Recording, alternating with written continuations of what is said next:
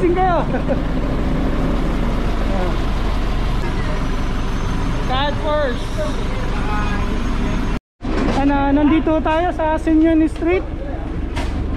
Nagkakalang po yung kwento dito po yung kalsada dito. Marami pong nakapark.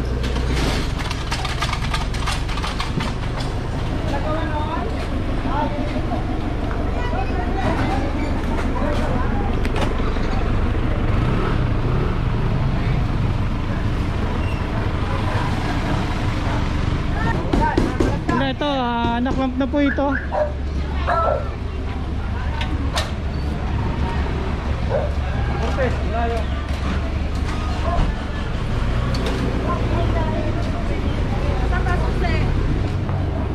Wala pa rin. Yan na lang.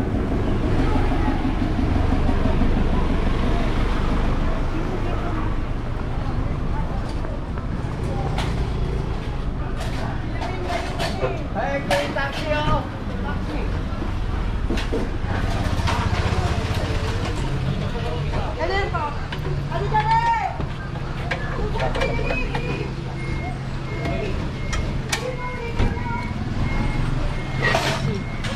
Ito counter clue po, ito. Ayan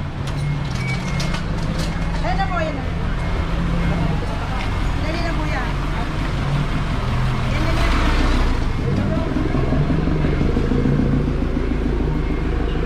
Wala pa sa ulat yun, wala. Sinabay na kayo, wag daw kayo magano.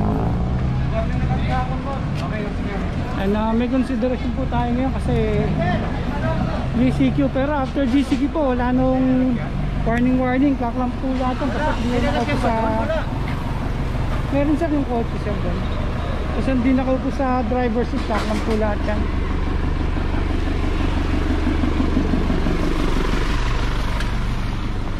Yan tayo, may-ari niyan doon sa dulo, doon pa sa dulo yan eh, ang bumbero. Ayun, ito nakaraan na pinagbibigyan na po ito. Bumbero po yan, doon nakatira sa may dulo. Sabi po ng mga kapitbahay dito.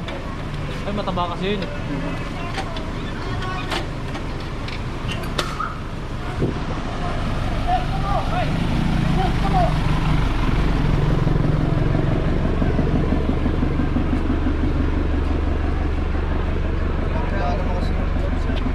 Yan, bali nung Monday or Tuesday yata nandito na tayo, nagbigay na po tayo ng warning, pero nagbalikan po sila dito. Tapos na ako.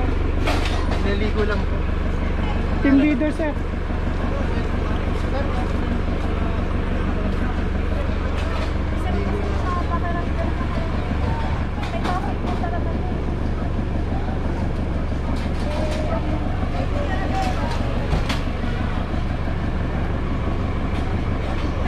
Ang ginagawa na po ng report ni Sir Nomer. Baligayin tayo dito yung Tuesday, nagbigay po ng warning, pero nagbalikan pa rin po sila sa pag-park, kaya ayan, naklam na po yung mga sasakyan dito.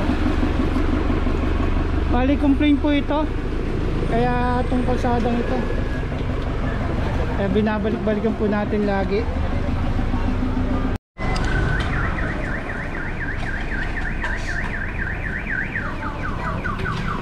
Dito sa Simoun Street, corner Ibarra.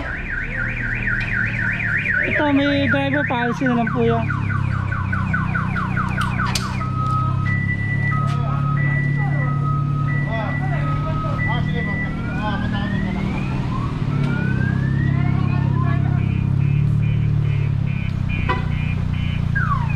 Ito, corner street po ito, Simoun Street, corner Ibarra. Ayan, sa mga naklampang bayad nito is 900 pesos. Babayaran nyo sa Central Market 900 sir. Lagi po ba may nagpa-park dito sir?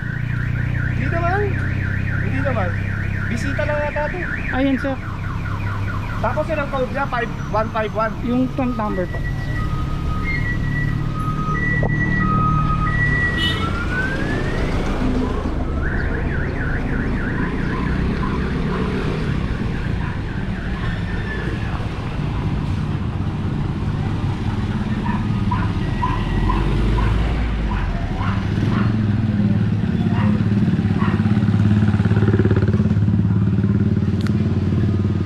no? Sobrang luwag din ng kalsada. Kanina pumarada tayo dito para mag-operate. Kung kulang ng sasakyan po, double part pa yung iba.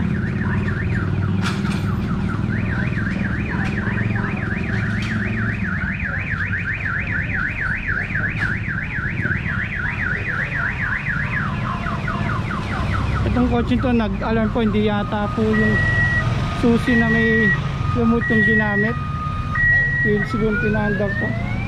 Ayan, nag-alarm po.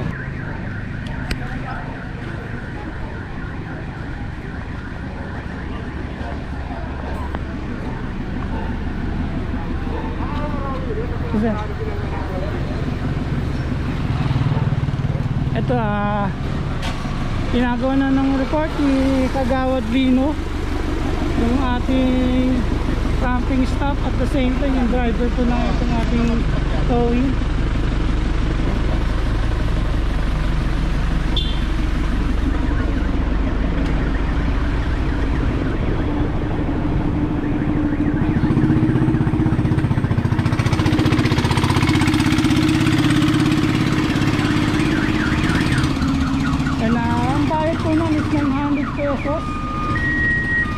Ito itong kotse kanina po nag-alam ko, hindi yata yung susi na may remote ang ginamit. Ano ba yan? Ayan paikot-ikot lang si sir.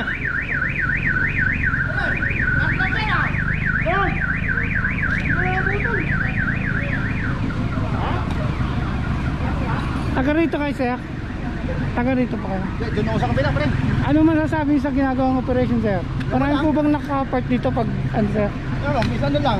Isa lang. Yan, nakakita ko lang dyan.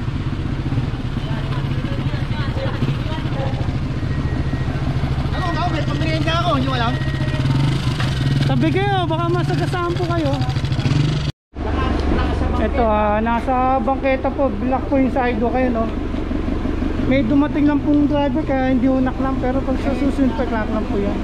Naka-block po. Kaya ito, naklang po yan, wala ako kasing driver na dumating. May warning po ngayon kasi GCQ, pero after GCQ po wala nang warning. Hanggat di unak po sa driver seat, clock lang po yan. Yan may mga driver po kaya paalisin po yan. Under GCQ po kasi ang Metro Manila, pero after GCQ po wala na pong warning, clock lang na po yan lahat. Hanggat hindi ho nakaupo sa driver seat, lang po yan.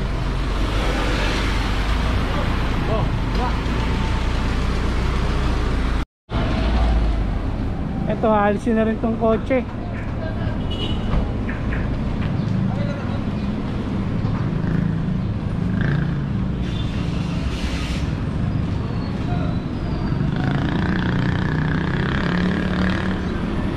Ito yan sa Simoun Street, corner Craig.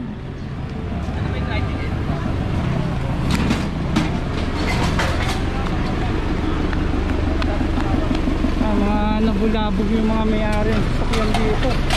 Tatakbuhan na sila.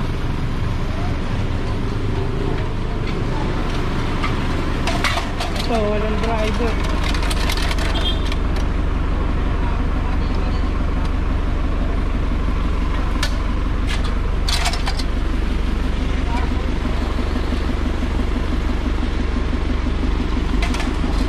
Pero wala ba yun sir?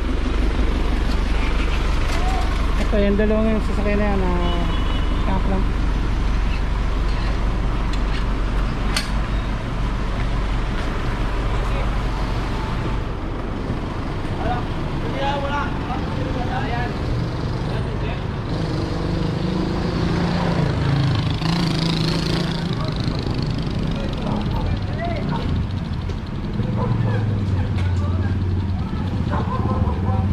Ito walang driver.